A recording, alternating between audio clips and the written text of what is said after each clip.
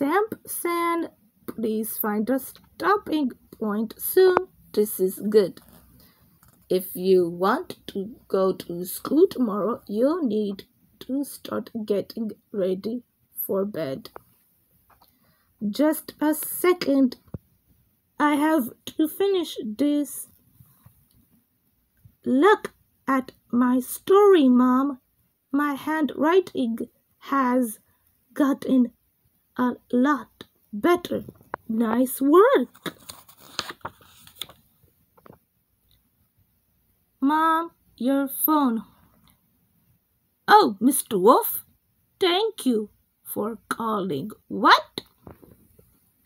He's doing much better. That's not how you spell. Dad, stop it. He'll be back tomorrow morning. Yeah, he's really excited.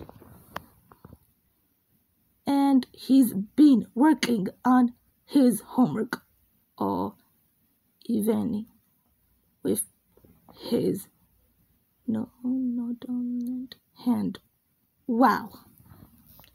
He's actually making a comic about the accident. He wasn't put down his pencil once in the last hour. I told him you probably wanted him to do just writing, but he's insisting on making a comic. That's right.